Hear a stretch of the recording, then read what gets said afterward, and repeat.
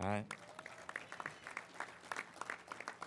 All right, let's get this rocking. So maybe last year, Black America Web hit me, and it was like, yo, I see you and your daughters on, online, and you're a father, and, the New Edition and the Tom Joyner page. And they said, Mike, can you write something about fatherhood? And I said, well, I kind of look at fatherhood a little different. She said, well, what do you mean? I said, well, I'm going to write something off the top of my head. So I said, well, what's the difference between a father and a daddy? And I said, well, to be honest with you, baby girl, I consider myself to be a daddy because after feeding my girls and when they started saying something, the first words they used to say to me is daddy. So my 10-year-old, my 9-year-old, my 5-year-old, and I just had a beautiful baby 6 weeks ago, Sinai. They don't really call me father. And I said, the difference for me is I think any man could bring a child into the world, all right?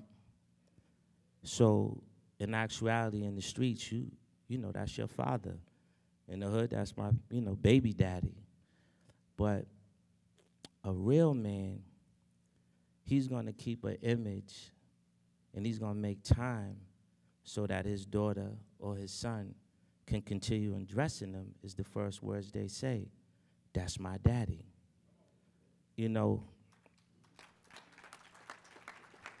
And so for me, when it was like the Fatherhood Conference, I said, well, I get the title. I ain't trying to mess with the title because that's what I am. I'm a father. I brought somebody into the world. I just spend more time on being a daddy.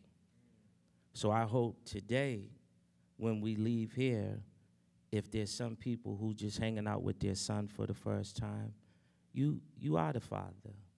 But just let them know there's nothing more I'd rather be than to be the chosen one, to be considered your daddy. That's a very powerful word to me, and I hope that it makes sense to you in the way I want to explain it. But this Fatherhood Conference is the first time I've ever been a part of something like this. So to me, this will go down in history as a moment where I could share some things with you that I ain't never told nobody. And the first thing I'm gonna say is, in my crib, we lived in the box. How many of y'all saw the New Edition story? All right? Please give it up for New Edition, please, all right? Well, when you really watch the story, particularly night one, you notice it was always our mamas talking to the managers. It was always our mamas talking to the record label. And my oldest, she a little, sassy thing. She good in school, A student. She said, Daddy, but where's the daddies at? And I said, baby, well, Pop wasn't around a lot in my crib, and Pop wasn't around in Ricky's crib, and Ralph's father was there, and Bob's father was there, and Ron's pop was passed away. I said, our mothers took control. They wanted to be in charge. And as women in the hood, you have a sense of protection, and you have something inside of you that you're not gonna let this music business or these strangers become the parent that you are. So in the movie, they didn't know how to write in our fathers because every story that we told them, it was all about our mothers. So when you really look at the life story, we go, damn, I wish I could have had the two-parent look in my crib, but my mom was a hell of a mom. You feel me? She kept 4 jobs, all right? And one time she took me on a job. She worked at the post office, she did the bank, then she got into the school. But it was this one particular job, and Lavelle could relate to this. I'm a ball player, naturally by heart. And there was a basketball camp that cost $175 to attend for just a week, for someone to just make me wait 4 days to take someone to the hole. 'Cause you gotta go to the instructions, you gotta hear his conversation. I'm like, money, I just want the ball. I just need them trophies. This is cool. I know how to work my left. I'm going to break his ankle to the right. This is going to happen. And so she's like, baby, I don't have it. And I'm like, come on, Mom. All the kids in the boys club was going to the Celtics camp. Like, I got to be there because I'm thinking it's a big stage. But it's just the college. They feeding us this, that, and the third. And she said, well, I know what I'm going to do. And I said, all right. She said, come with me. So she took me on the other side of Boston, went up in the suburbs, older white lady, and she was helping her off to bed. And I was like, what my mama doing? She helping her go to the bathroom. Then she went in the kitchen and she heated up some corn. So I'm paying attention to the crib a lot bigger than our house. And I'm like, Mama, what is this? She's like, I'm a homemaker. And in order for me to get you that $175, I took this fourth job because that other money pays for our bills. So to me, when my mother did that, all I could think about is any dollar, anything I could do as a young man. When I was 9, I think I had the spirit of a father/daddy because mine wasn't around. And I said, if my mama gonna go get me $175 to go be away from the week, the least I could do is bring her home the trophy. So there was 300 kids out at this tournament, and it was a 3-on-3. So 6 of us is playing, the whole camp is watching. All I'm thinking about is that 175, the spirit of a man. And I ain't never played so hard in my life. And that trophy was about this big. But I was sweating by the first 30 seconds, and all I could think about was the hour ride back to Roxbury. And I took that trophy and sat it on the A-track. And I said, Ma, I know what you did will never amount to this award, but it's all I could do for you to now. And anything I do in the life moving forward, I'll make sure whatever mine is yours, because I want to be here to be the man in this house. So since 8 years old, I've been the man in my house. And now that I get back to the beautiful women in North Carolina, what I noticed in seeing y'all this morning is that as young men, or maybe when you was a teenager, I forget your name, you said it was a sister. What's your name? Shania? Teenager, I'm Mike, and we talking to each other, and we young, and we, I got a haircut, I can't wait to see you. When you got your sneakers on and your Vaseline, and we doing it. So all of a sudden, we get beside ourselves. We have a moment. And a month later, you hiding in the bathroom, and mama wondering what's going on with you. 2 months later, you calling your girlfriend because something don't feel right. Then after a while, it's all about to happen. You pregnant. It's the most scariest moment for both of us. But at the same sense, we young. And the point I'm making is a lot of things that happen in the hood happen early. Girls get pregnant, young boys that ain't ready. The abortion is not an option. Maybe it was, maybe it's not. But right then and there, you become a father. And you ain't knowing what you up against or how you gonna handle this. And that's where it really starts. And if you don't got one in the crib, who you gonna talk to? And that's really what's the real problem in the city is that person you could call. So some of us fall to our knees. But you don't even know that as a teenager. You just don't want to tell your mama because there's a life that's going to come into this world and you still in high school. So what you going to do? And I'm speaking to the young men that I saw over in the table for if they ever get into that situation, what you going to do?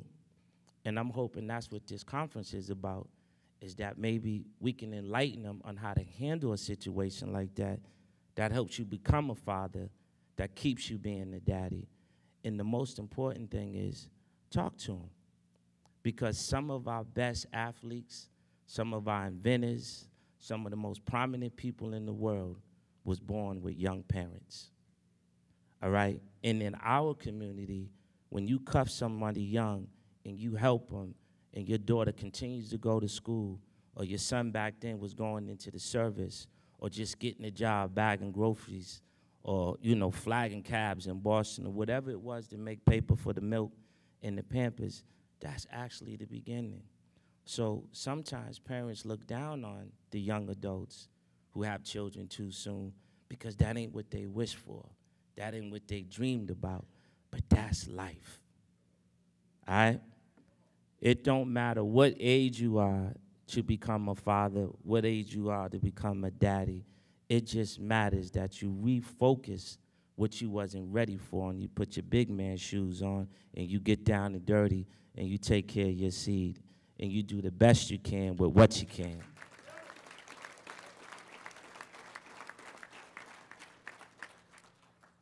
So I just needed you for that story.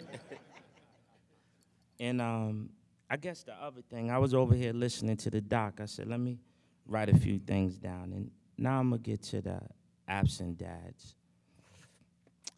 The toughest part, and this is for boy and girl, is when you don't realize that you have somebody in the house and you don't check on them because, one, maybe you behind bars so you can't visit them and you hope they can come visit you. Or two, you get caught up in drugs. So what's more important to you is getting a high than spending time. And sometimes it destroys a young mind to know that the father's not there. So you start to feel like, well, he don't love me. He don't check on me. He don't come see me. We don't really kick it like that. I don't really know him. And I always tell my kids, time equals love. And if you're far away like we do, we've been traveling since we was 12. You know, back then you just used to write a letter. You know, if you write a letter to get there in 3 days. So if you keep a cycle of communication, it takes care of the time equals love. And that's really another problem, is that we don't realize that love is started in the home, but it's really about time, because you don't really need money to love. You know what I mean?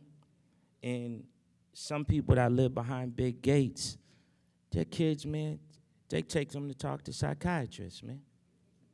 So their money is spent with another man telling you how to get down with your kid. I mean, are you that busy? You can't be that busy. And now he telling you, well, you need to make time. Call him on Thursday. Well, you need to listen to your daddy. Don't hold that against him. That's just not who we are. And in our culture, we're sensitive, man. You know what I mean? No disrespect. We're sensitive. We're sensitive people. We have feelings. But those feelings can start at a young age. And fatherhood is different than mama. Because when we in the bathroom and daddy is saying, no, not that way, aim that way. No, over there. All of that's real talk, because you're teaching him for when it's his time. And I always want to say to an absentee dad who might be here for the first time with their child, man, I salute you today. I salute all the absentee dads today. And, you know, I wanted to share, and I didn't know how people was going to take this a couple of weeks ago, but on August 10th, I'll be the 5th member turning 50 in New Edition. And I was driving up 95, and my daughters made the honor roll in their school. And I was sitting there, and I had to go on stage, and I penned them, hit them with the pen. And I was like, wow, this is real powerful. This is touching. Because in all actuality, I'm a 10th grade dropout.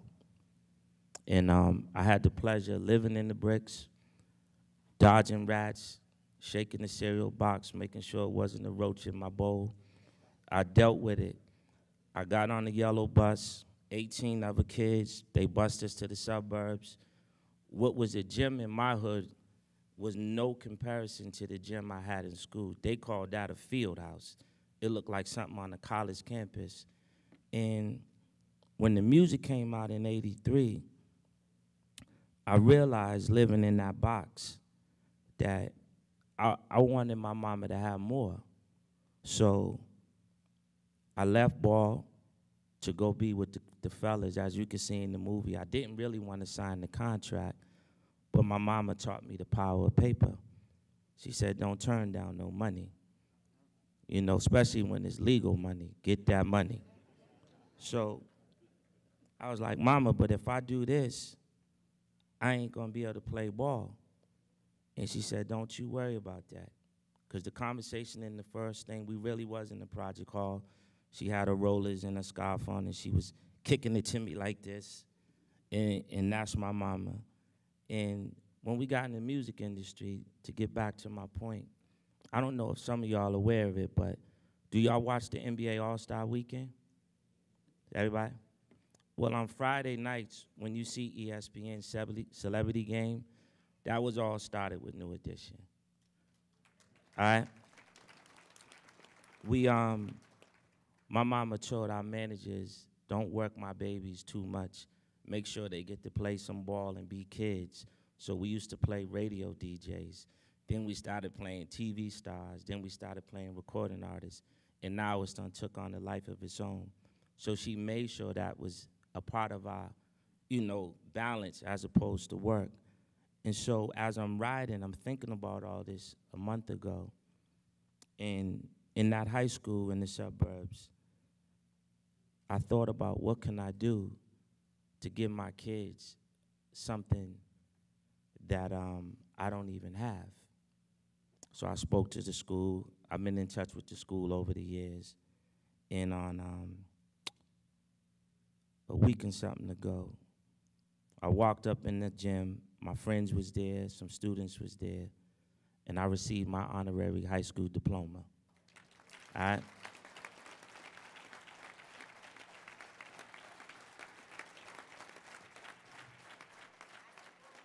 Yeah. Now I'm feeling like the doctor. Call me Dr. J. It's all good. But you can stay there. No, because it's almost in. No, stand up. It's all good. We singing Poison. Stand up. Y'all know what it is. Check it out. So the point I'm making, so that piece of paper was more powerful to me than the recording contract that was in my left hand. All right? In the conversation, go ahead, Mama. In the conversation that I gave that room, I didn't learn that in English class. I didn't learn that in math. I didn't learn that in science. And back then, they called it social studies. I learned that walking the streets of life and understanding the power of a dollar, never forgetting where you come from. And when I looked and held my first baby, I said, I'm going to be the best daddy, I'm going to be the best father, and I'm going to be a man of this house, and I'm going to raise this family to have vision, to have education, and to be something in life. And I just want to say thank y'all. I ain't shared that story with nobody, all right? And I'm going to end it like this. Lavelle, you're a little bit more brown than Ronnie, but I'm used to him beside me. But ladies and gentlemen, if you're feeling all right, let me hear you say yeah. All right, y'all. Thank y'all.